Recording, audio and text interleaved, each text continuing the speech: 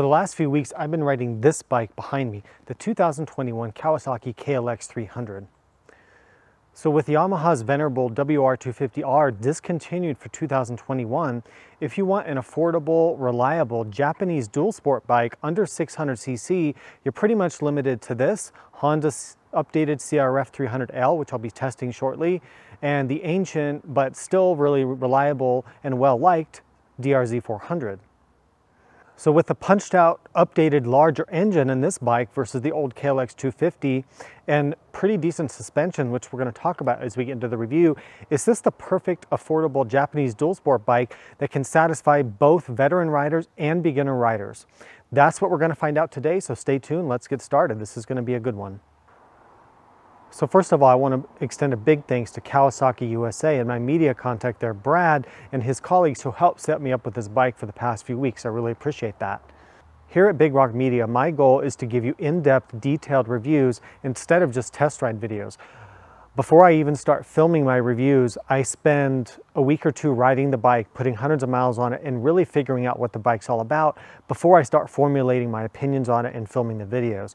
That's my goal for these reviews. I want to go in depth. I want to really give you the point of view of a more experienced rider who's ridden and owned a lot of the bikes out there. So for way too long, there's been a huge gap between something like a 250 dual sport and the 400s, and then you go up to the 650s. A lot of you might remember the old DR350, which was a very popular bike, which then got replaced by the DRZ400 in 2001. So both Kawasaki and Honda are coming to the table and answering this question: is a 300, something in that size category, the perfect all-around dual sport bike? I've spent a lot of time on the old KLX250, and I've owned a WR250R, and I've also ridden the Honda 250L. And in my opinion, those bikes just needed a little bit more grunt to be usable as an all-around dual sport bike, something you're going to take on the highway, go commuting with, and do your dual sport runs with. So the question is the extra 50cc or so that they've punched this out, does that give you enough extra torque, enough extra grunt to really make this a more usable motorcycle and something that could potentially replace maybe a DRZ400 or maybe your aging WR250? First impressions of the KLX. This is my first ride. Really enjoying it so far. It's really fun. The 300 provides just enough extra grunt over the old 250 that it's a lot more enjoyable to ride. You don't have to shift as much. You can leave it in third gear a lot and just cruise the trails. Pretty comfortable. The ergonomics are good. The seat is, you know, not great, but that's what I expected. It's quiet. It's refined. The suspension is good. I mean, I'm just getting started with the bike, but the suspension, I enjoy it. It's you can carry quite a bit of speed on a trail. The rear shock, when I ride it pretty fast through some of the rougher terrain, I can bottom it, but that's kind of what I expected. But it's not bad. Like, you can ride it pretty fast. I love this lime green color. So yeah, I'm having a blast out here. It's a beautiful day above the clouds up here. I don't know what's going on with this car here. That doesn't seem right at all, does it? Looks like they tried to do some recovery, but they weren't successful, so I'm not really sure. But anyway, I'm going to keep riding it. Love the bike so far. It's awesome. Fun. So let me briefly cover some of the specs you'll care about. I'm not going to go through every single little detail because you can look that up on the website, find that online, and I don't want this video to get long and boring. So here's the basics. The bike uses a 292cc fuel-injected engine with an 11.1:1 compression ratio.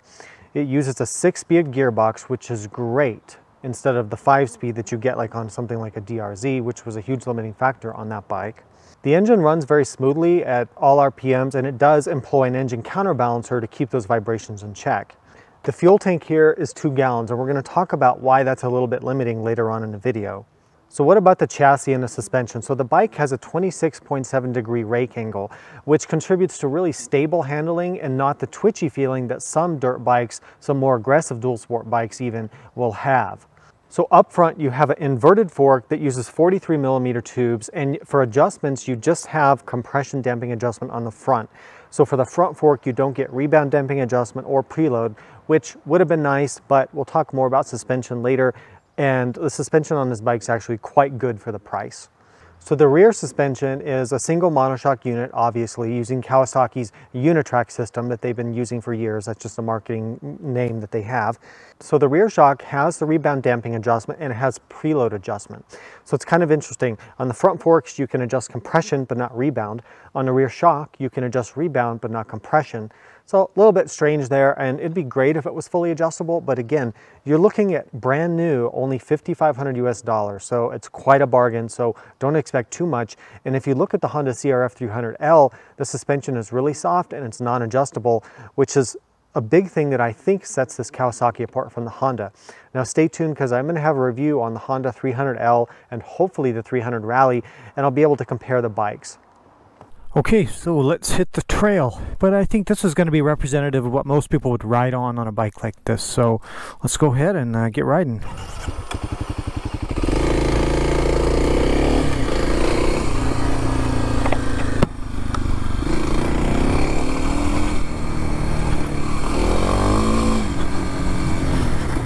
One of the first things that I notice when I start riding the KLX in the dirt is that it's just playful, fun, easy, and just not stressful.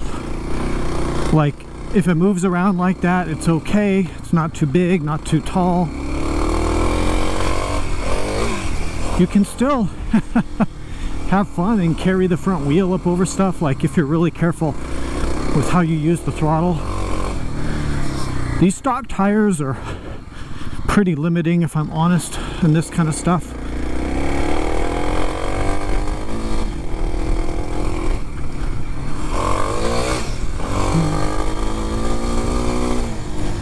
But it's plenty quick to still get you in trouble. The suspension feels nice and plush and supportive until you start riding really aggressively. When you start riding really aggressively, what'll happen is, the first thing that'll happen is you'll start to bottom out the rear shock. But for a budget dual sport bike, the suspension is not budget at all. It's very good.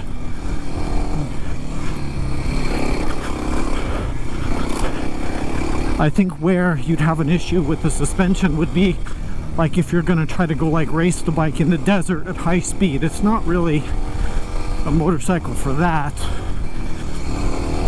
But for stuff like this, it's all the bike you need. It has just enough engine and just enough suspension to just do the job.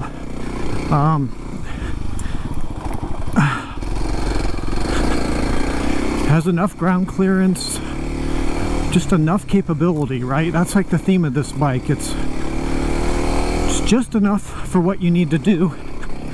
It's easy enough for beginners to ride on the dirt or even on the street, but I think,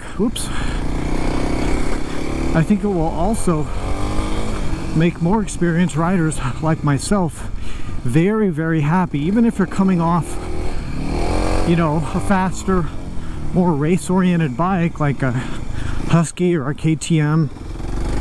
It doesn't have the power of those, but it's smoother, easier to ride, and honestly, I think it's more fun most of the time. I love this bike.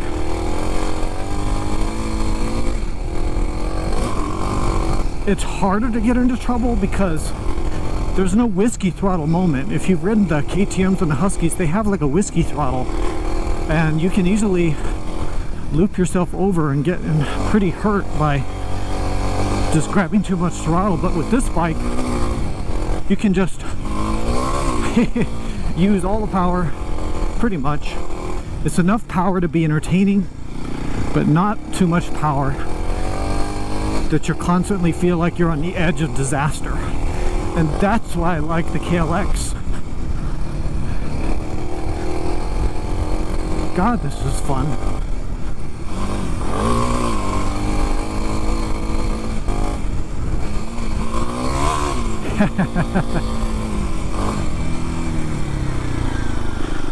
Oh man, too much fun. It doesn't feel like a total dog. You don't have to redline it all the time, like kind of the 250s always felt. The 250's just always felt a bit doggy. This doesn't. I mean, it doesn't feel fast, but it doesn't feel slow, if that makes sense to you. One of the best things about this bike is that the seat height isn't all crazy high. The KTMs and Huskies are 38 inches, something like that, and even for someone like me who's 5'11", I can't really barely touch the ground on those, and that's very intimidating when you try to come to a stop or when you're on a tricky trail. But this, I can always get my feet down, and that adds a whole level of confidence. See, I kind of bottomed the shock a little bit there. Oh, the water. Oh, that's a good spot to shoot a little B-roll here. That was perfect timing. I didn't expect to see any other riders out here.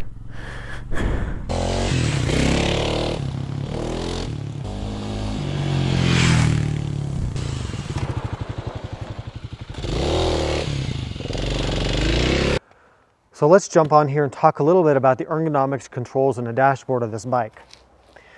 So one of the things you're going to notice on this bike is that the seat height is a very reasonable 35 inches. So at 5'10", 5'11" on a good day, I can flat foot this bike on both sides. And that's a really nice thing, because on something like Husky or KTM, like an EXC, they have like 38-inch seat heights. And so on those bikes, you're way up in the air and you're on your tippy toes, and it gets kind of tiring over time. It just gets kind of old. So I really appreciate having the lower seat height of this bike. It still maintains enough ground clearance to do the trails that you need to do for the most part, except in extreme cases. And it has just enough suspension travel that it's plush off-road, good control on the road, but it's not so much suspension travel that the seat height is jacked way up. So how do you interface with the bike? How do the controls feel? So you've got kind of standard rubber grips, which aren't that great.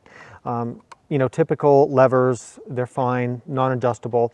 The mirrors they're buzzy at highway speeds. That is a complaint that I have, and I'll probably talk about that later. That's only a problem at higher speeds on the highway. The foot pegs are small. It's kind of what you expect on a budget bike, but even more expensive bikes still have small foot pegs, so that might be something we'll look at replacing. The switch gear is typical Japanese, just very basic, decent quality, nothing special, but also nothing wrong with it. The handlebars are like a steel handlebar, I believe, and they're a little bit lower end. But again, we're talking about a budget bike, so don't expect like a full aluminum handlebar. It does have this cross brace here. The bars, honestly, were fine. I don't think I would change them if it was me.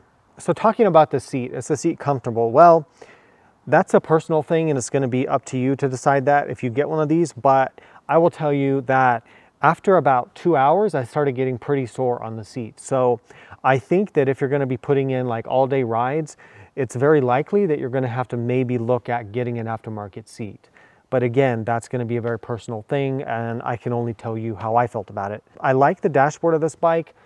Unlike the new KLR, the bike does have a tachometer. It's an LCD display. It gives you a trip meter, odometer, it gives you a clock, it gives you a good speedometer and the tach. What it doesn't give you is a fuel gauge, but it does have a fuel light. So you've got the dummy lights here, or the indicator lights for low fuel, overheating, high beam, neutral, and turn signal. The fuel light for me would come on around 80 miles, but we'll talk about the range a little bit later. All right, let's hit some twisty roads. So, gonna head up Highway 243 from Banning. Great motorcycle road, really good surface. We'll be able to use all the power of the KLX, which makes it a lot of fun. The fact that you can use all of the horsepower almost all of the time, even coming out of corners. Because, you know, it's the old saying that it's more fun to ride a slow bike fast than to ride a fast bike slow.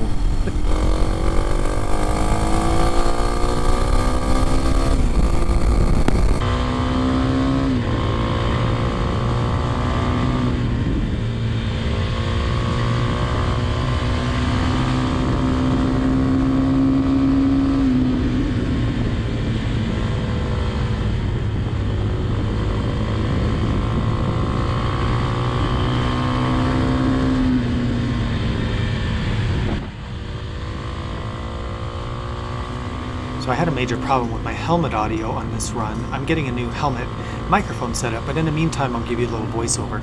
The KLX works great on the street. The fun thing about it is that you can use all the power. The stock tires are also really good on the street too. These Dunlop 605s provide good grip around corners and they don't feel too much like a knobby tire. Of course the downside is off-road, as you saw, they don't work all that well. In terms of power for the street, the bike has just enough power to keep you going at the speed limit in most areas. It starts to run out of power somewhere around 70 or 75 miles an hour where the engine starts to feel really strained. I think the stock gearing does a good job compromising between low-end power and having enough cruising gear on the 6th gear. This bike is fun to ride on twisty roads like this because again it's so engaging because you can just wring the heck out of it.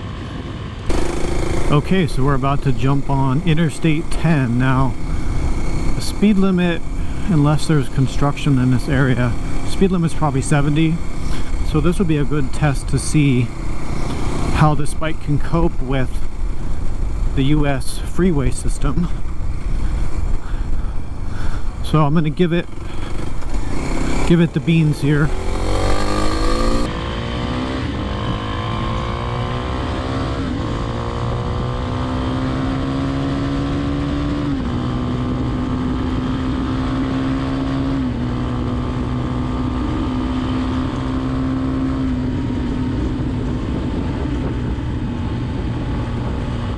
So the big question is, does the bike have enough power for higher speeds on the freeway? And I think the short answer is yes, most likely. So I was able to accelerate up to 80 miles an hour pretty easily.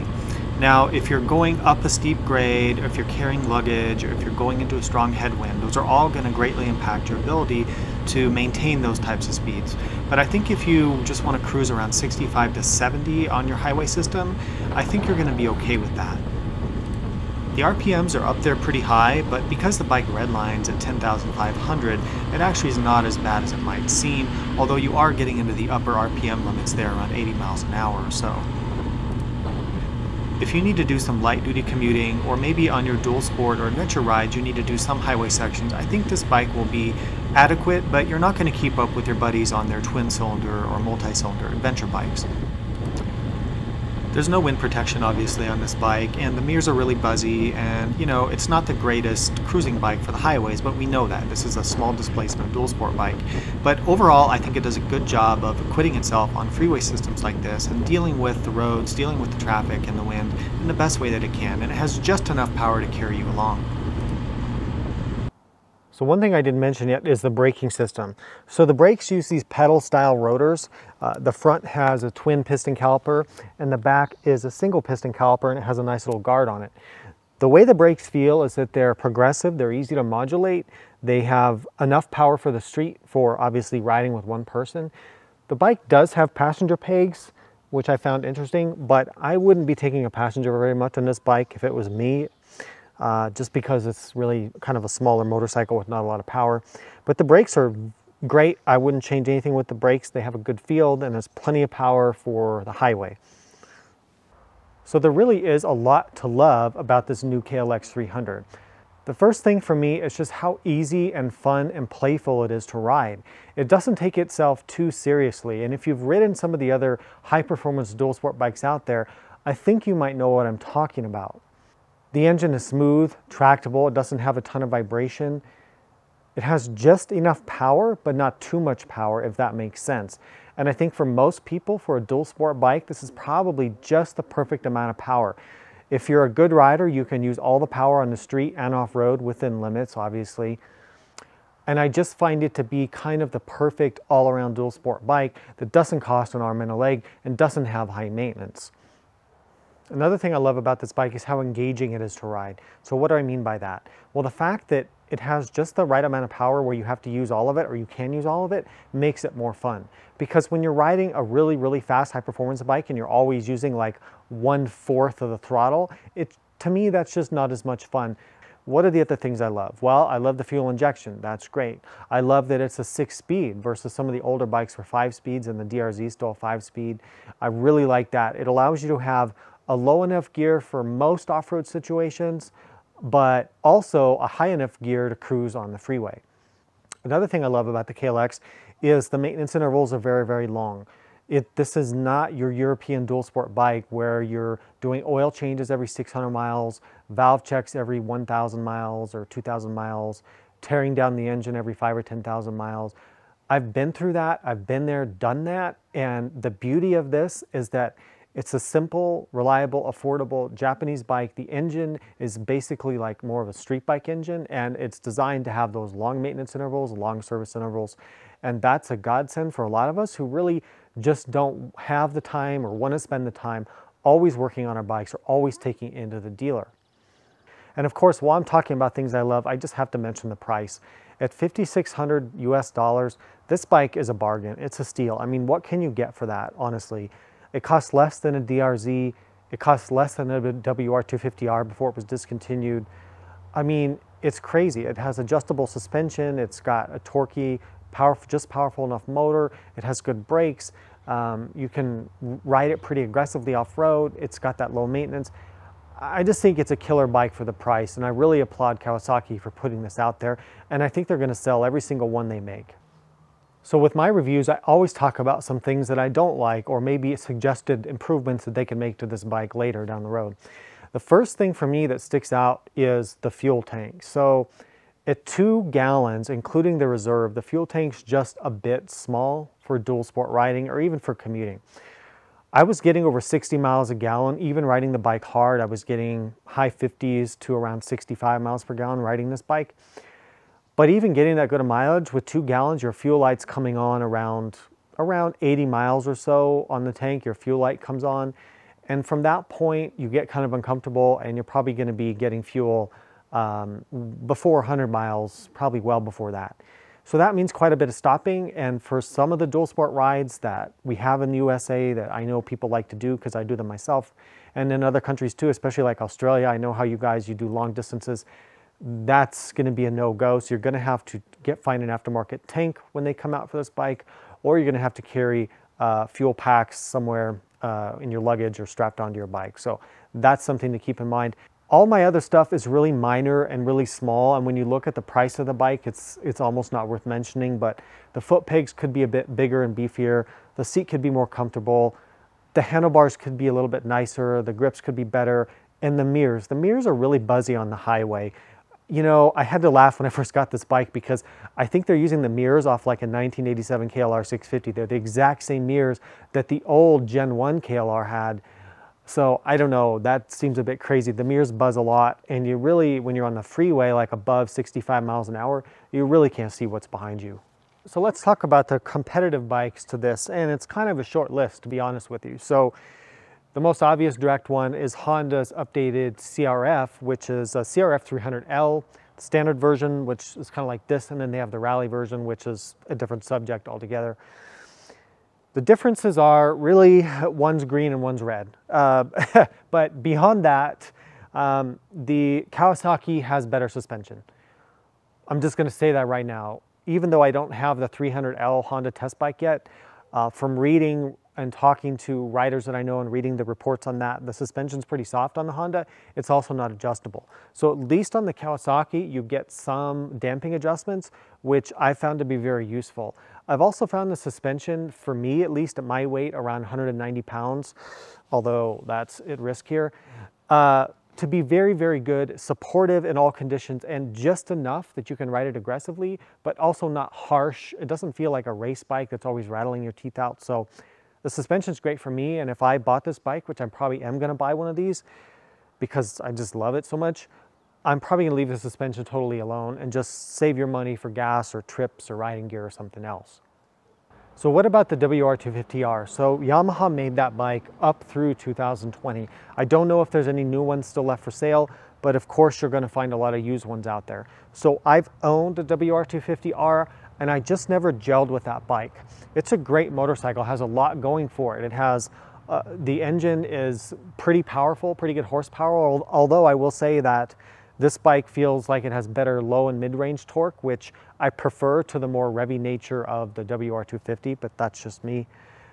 The Yamaha has great electrical capacity for those of you who were using it as adventure bikes, running heated grips and heated clothing and things like that, and I'm not sure the capacity on this, although I'm going to put it here in the video if I can find that out.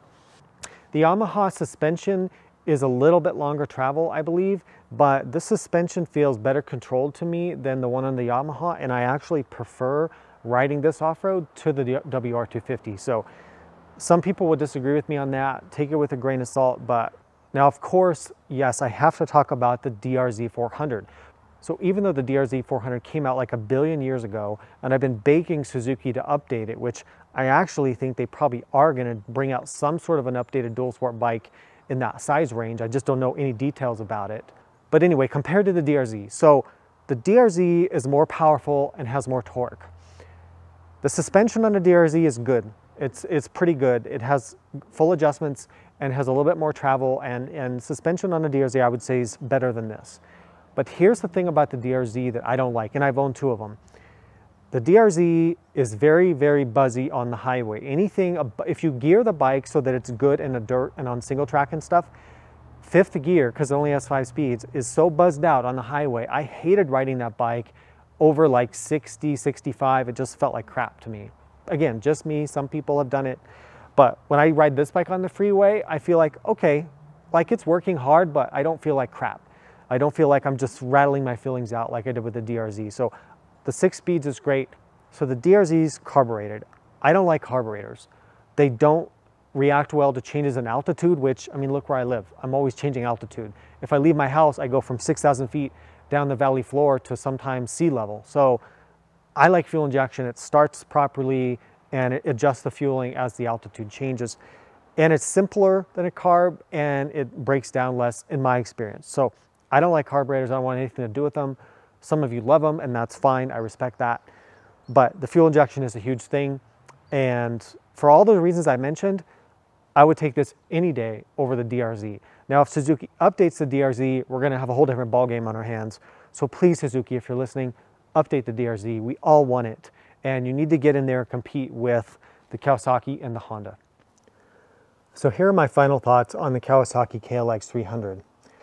I know a lot of you, and myself included, either own or have owned bikes like KTM's 350 or 500 EXC, maybe a Husqvarna, maybe a Beta, those high maintenance, high power European dual sport bikes where you're always doing maintenance and there always seems to be something going wrong with it. It is true that those bikes have a ton more power. They have more suspension travel. They are, as KTM likes to say, ready to race. But how many of us are actually racing? Let's be honest about this. Do you need to be riding a race bike on smooth fire roads where Subaru Outbacks are going by the other direction? I just don't think so. So many people are riding high performance race bikes and doing all the maintenance that comes with that and paying the extremely high entry price that comes with that for no actual reason other than, you know, people told them it was a good dual sport bike. And it is a good dual sport bike. And I love KTMs and Huskies and all those high performance bikes. They have their place. But unless you're desert racing and going 80 miles an hour through whoops and going through sand washes at 70 miles an hour and you need that kind of power and performance and suspension travel, then a bike like this is going to serve you better because it's low maintenance. You don't have to rebuild the engine all the time. You can reach the ground. It's not way up in the air. It's more playful. It's more engaging. And I just think it's going to serve you better in the long run than some of those bikes. So take stock of your actual riding needs, how you actually ride. This bike will go on single track. It'll go on fire roads, Jeep roads. It'll go on the freeway. It'll go down the highway. And I think it's going to be more than enough to meet maybe 80 to 90% of dual sport riders' needs. Again, if you're racing, there are race bikes out there. But so many of us are not racing. And being honest with you, I'm having more fun riding this than I had riding my 500 EXC, which I had last year. So in closing, I think it's great that Kawasaki updated the KLX and gave it a bigger engine and updated some other things on it. I hope they continue to develop this platform. I think it's a great platform from them, even though it is a little bit dated. I'm glad Honda has the 300 and I'm looking forward to testing that. And please, Suzuki, update the DRZ because that's what we need. We need more affordable, reliable dual sport bikes that for the everyman and every woman and not these crazy European race bikes that honestly, none of us can even use that capability. So please, manufacturers, if you're listening, put more of these bikes out there. Anyway, I hope this review was useful. I hope it was informative. I'm trying to really up my game with these reviews and I want to be one of the best motorcycle reviewers on YouTube. So please give me feedback. Let me know what I'm doing good, what I'm not doing well, what I can improve on. what you'd like to see in future videos, what kind of bikes you'd like me to review, and if there's anything I can change about the format, please let me know. You can help the channel out by becoming a Patreon supporter below. You can subscribe if you haven't already. Give the video a thumbs up, leave a comment. Those are all ways to help the channel. So thanks again, ride safe. We'll see you in the next review, and we'll see you out on the trail.